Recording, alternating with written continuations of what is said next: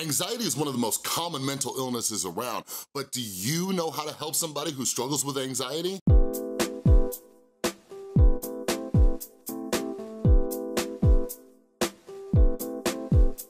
What is up, everybody? This is Chris from The Rewired Soul, where we talk about the problem, but focus on the solution. And welcome back to another video where this week, we are diving into the topic of how do you help somebody who struggles with mental illness? Mental illness is so prevalent, whether it's major or minor, but this is why we need to know how to help somebody who struggles with mental illness. And anxiety is one of the most prevalent forms of mental illness. Some people struggle with things like I do, like generalized anxiety disorder. Some people have social anxiety or panic disorder. Some people have forms like OCD or PTSD. So we need to know what to do to help the people that we know and love who are struggling with anxiety.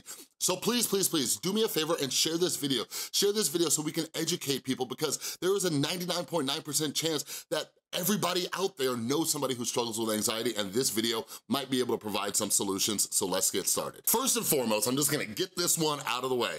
The one thing that you should never, ever, ever, ever, ever do, like, don't tell somebody who's going through an anxiety or panic attack to calm down or snap out of it. This is the worst thing that you can do. This is very, like, demeaning to the person struggling with anxiety, because people with anxiety, like, we already feel like something's wrong with us, and when you're just saying like, oh, just snap out of it or calm down, like, that is just brutal. And trust me, if we could do that, we wouldn't be in the place that we're in right now. One of the next tips is help with the distraction, okay? So help with the distraction and help them get their mind off the anxiety, okay? Now, in most situations, this distraction should be something like inside the house. Like me, I struggled a lot with like social anxiety. My anxiety would like flare up even just going out in public, whether it be the grocery store or the mall or just like Best Buy or whatever it is. So typically it could be something like just sitting at home, watching a movie, watching some TV, maybe reading a book. Sometimes reading a book, like depending on how your mind's going, might not be the best, because you could just stare at the pages and still be wrapped up in your anxiety-ridden thoughts, you know what I mean? But try to do something in the house and just to take their mind off of it. It could be even be something like a board game or a video game. Next, and this is really important and why you need to keep your mental health under control, make sure that you don't get sucked into their anxiety. Like, this is something that is very, very, very common, okay? A lot of us, when somebody else is experiencing anxiety, like, we start to experience the symptoms of anxiety as well, especially because we get wrapped up in the thoughts that we should be able to fix them, we should be able to help them, and all these other things. So make sure that your mental health is under control, okay? So if you see your loved one, whether it's a friend, a significant other, a spouse, a child, whoever it is, if you start to notice them getting anxious, make sure that you do something, whether it's meditate or whatever it is, to make sure that you don't peak at their anxiety too, or you're not gonna be able to help them. It's that age-old analogy, like, you need to make sure that you put your oxygen mask on the airplane first, or you're not gonna be able to help anybody else. So make sure that you don't get sucked into their anxiety too. Celebrate the small victories. Like, this is huge. This is really, really important. And it could be right after the fact or later after the anxiety's calmed down. Like, if they were able to do something, be like, hey, like, look what you just accomplished. Like, that's awesome, you know what I mean? Because part of what's going on with the brain is that when the anxiety is going on, the cognitive functions, like the thinking brain, is not happening. So it's hard for us to acknowledge what the victories are. So you might need to recall them for the person. And like, it's really important after the fact. Like, after the fact, like, you gotta like go up to them and be like, yo, look what you did. Like, remember how stressed and anxious that you were? Because like, this is something like, I talk about mindfulness a lot, and this is called being mindful for the other person.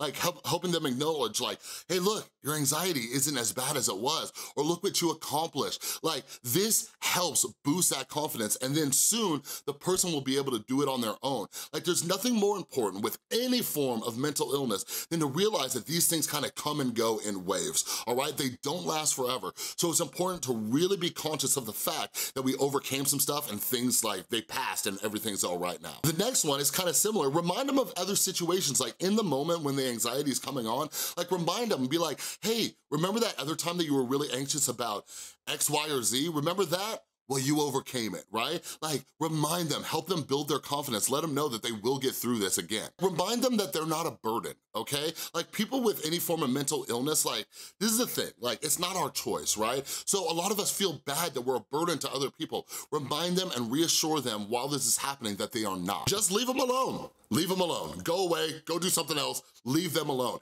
And this is like, I would say start off by doing this. Say like, is there anything I could do to help? They might say no, okay? Ask permission, ask permission.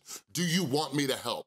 And if the answer is no, go away, go do something else. The reason I say this, like this is something like for me, like when I have anxiety attacks, I get very like irritable and things like that, and everything gets on my nerves, and sometimes I just need to be by myself to calm down. Listen and don't talk, okay? Sometimes like you just gotta sit there and just say, hey, do you wanna talk about it? Right? And then they'll talk about it. The reason why this is so important is the same reason why like talk therapy works, okay? Because when the person is able to discuss this and just verbalize what's happening and what their experience is, it's actually helping the brain process what's going on, and the brain begins to calm itself down. So allowing the person just to talk can be very beneficial. So, you know, long story short, just shut your mouth and listen. And last but not least, I'm going to be posting stuff on Instagram all week, so make sure you follow. It's right there at The Rewired Soul. I posted this on Instagram and said, what can people do to help you with your anxiety?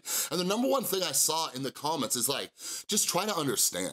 Okay, just try to understand, try not to judge, and things like that. And whether it's watching my videos or videos from other mental health channels, just try to educate yourself and understand. This is huge for all forms of mental illness. Now, for everybody out there who struggles with anxiety, I have to tell you this. I have to tell you this. While it is great support when the people around you do understand your mental illness, it is not the end all be all, okay? This is the number one thing I hear.